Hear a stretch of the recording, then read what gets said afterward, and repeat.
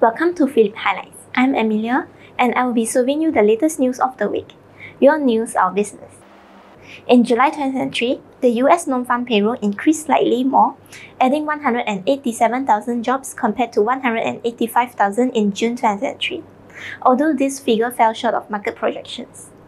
On another note, average hourly earnings continued to see solid gains, and the unemployment rate marginally decreased to 3.5% during the same period.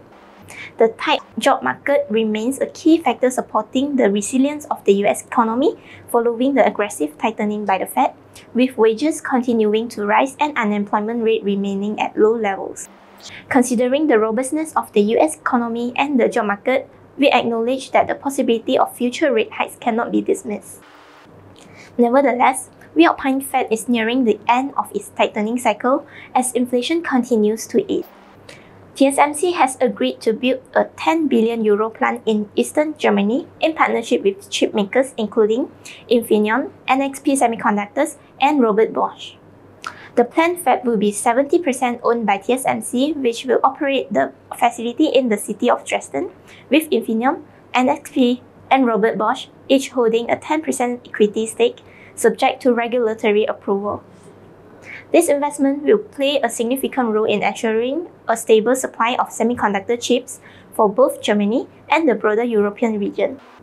China's exports fell for a third straight month in July amid a slump in global demand, declining by 14.5% year-on-year, while imports plunged 12.4% year-on-year as domestic pressures also undermined the economy's recovery. The data is likely to intensify calls for leaders to take further action to stimulate economic growth following their introduction of a series of stimulus measures in recent weeks.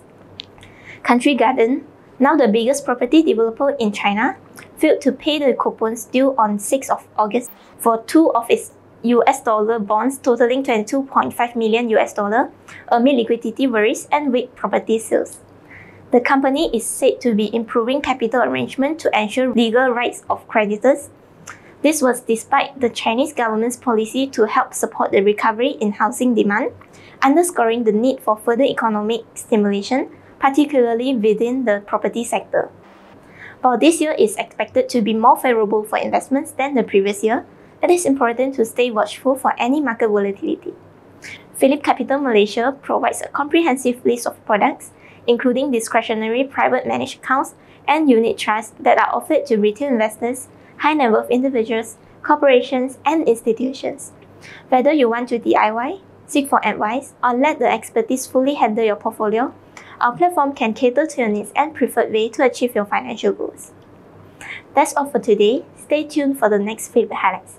This update is brought to you by PhillipCapital, your partner in finance.